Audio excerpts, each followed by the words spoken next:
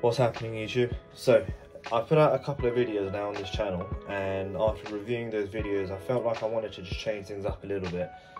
There's always room for improvement, and I'm a big fan of micro refinements. So that's when you just pick one thing, make it better, then move on. That being said, I had a good look online and I thought, what simple bit of kit can I get that will hopefully give me the maximum improvement for a relatively small investment? And I came across this. So this box contains a product that's actually very, very well known. It's very well documented, and it comes highly recommended by a lot of the photography, videography and just general content creation crowd. Here's a quick video of me doing an unboxing and reveal, and hopefully in the near future, once I've had a good chance to test drive it, get all the ins and outs, I'll be able to make a full review.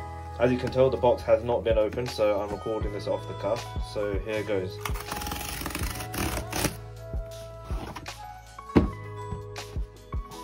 There we have it, the DJI Osmo Mobile 6 with a stabilizing gimbal and apparently a lot of other cool features. I'm really excited for this, so let's get this open. There we go. Really nice packaging, a little bit Apple-esque, let's say. That's what we're looking at. That's some very basic instructions, and yeah, you can see they've really gone for the Apple vibe here. So I believe this is the magnetic phone holder, which actually goes onto the gimbal, so we'll set that there. So this is a tripod-like handle that you can use for extra grip. Really well made, really nice soft rubbery touch. It all just in general feels really well made. And there's the gimbal itself. There we go. So set that side over there.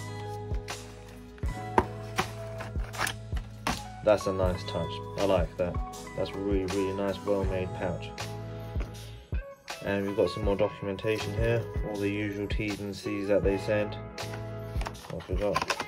And a standard cable. So there you have it, guys. That is a quick unboxing of the DJI Osmo Mobile 6. That's all the pieces together. But all in all, first impressions are good. Like I said, this comes really well recommended, so I can't wait to give this a shot. Hopefully I'll be able to update you guys soon, and keep an eye on the channel. There'll be some more content coming out. Until next time, ciao.